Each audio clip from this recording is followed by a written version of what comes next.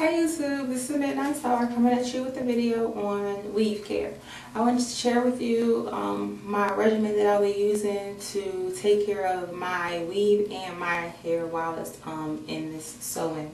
So first thing I wanted to share with you, if I should keep this in longer than 2 weeks, I will wash it every 3 weeks, which I doubt that I will, but if I decide to just keep it in for 4 weeks, or if I go swimming, or which I planned going to the beach, what I'll be washing my hair with is the ORS olive oil creamy aloe shampoo. I'll be using this shampoo, and I'll be using also the conditioner, the ORS olive oil replenishing conditioner.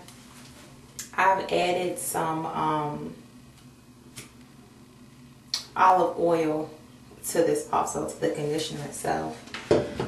So that's what I'll be using for, and when I put it in, how I put it in, I always put it in on one of these little applicator bottles, and I make sure I get like in between the braids, and I make sure I get the shampoo and the conditioner in there like that.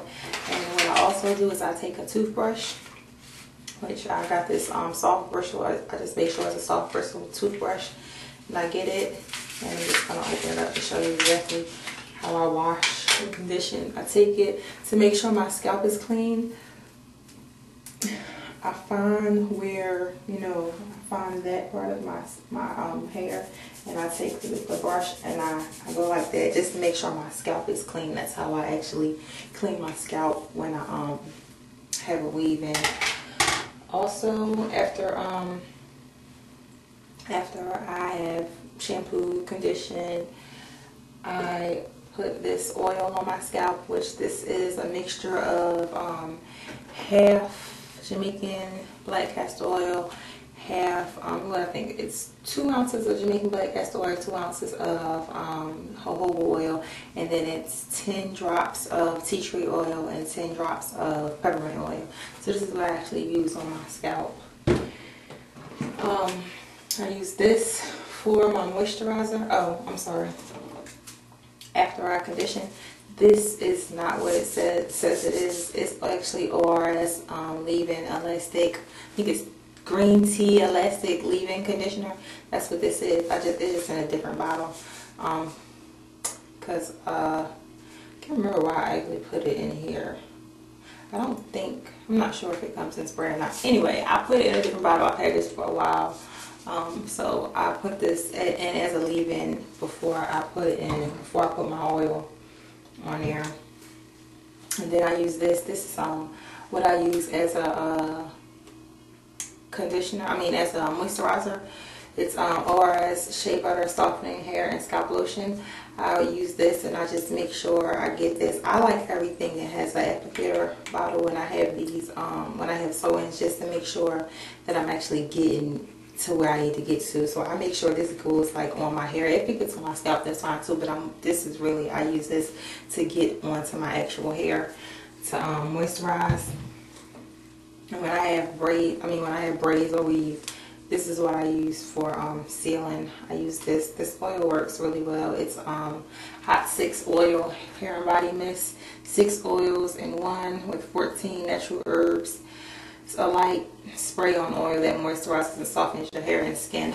I like to use this. I don't know why, but when I have my braids or if I have a weave, I don't use the same moisturizer and sealant that I use when my hair is out.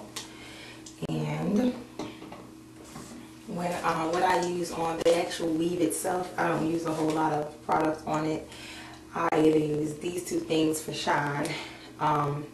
If I don't flat iron, this is normally what I'll use. I'll use Weave Care. It's by Soft Sheen Carson Weave Care, Superior Care for human and synthetic weaves and extensions, weightless sheen spray on shine that softens without heaviness. Excuse me. I normally use this like if I roll it up, because I will not just wear this hair like this. It'll have more curls in it. I won't just wear it flat, so I'll probably show you guys that too once I actually style it when I put rollers or something in it. And this is what I use when I actually flat iron this hair, and it's just by ORS, the olive oil glossing polisher. I use this just when I'm flat ironing. And I didn't bring it in here, I have like a light sheen spray. It's by Perfect for Perms. It's a non-aerosol light holding spray. And if I'm like gonna be out in the humidity, or if it's raining or something like that, or if I just want to, I don't want my curls to fall after I flat iron, I'll put that in there first before I flat iron, and then it also. So that is how I will be taking care of my hair and my while I have this sewing in.